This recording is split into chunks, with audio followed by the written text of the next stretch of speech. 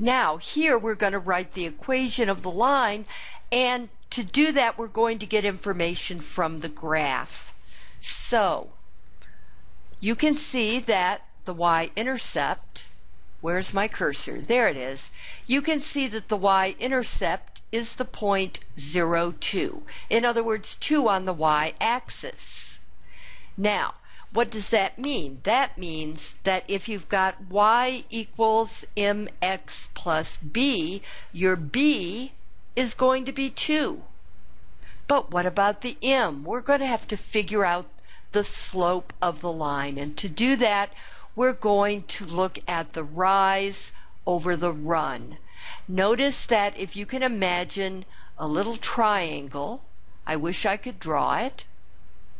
If you can imagine a little triangle right here, you can see that it goes down 1, 2, 3 units and then over 2 units. So we go down, our slope is going to be 3 down, and that's 3 down, and 2 to the right.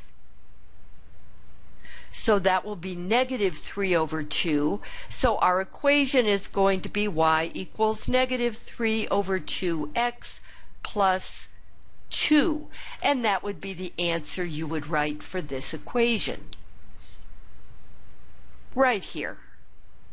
Okay.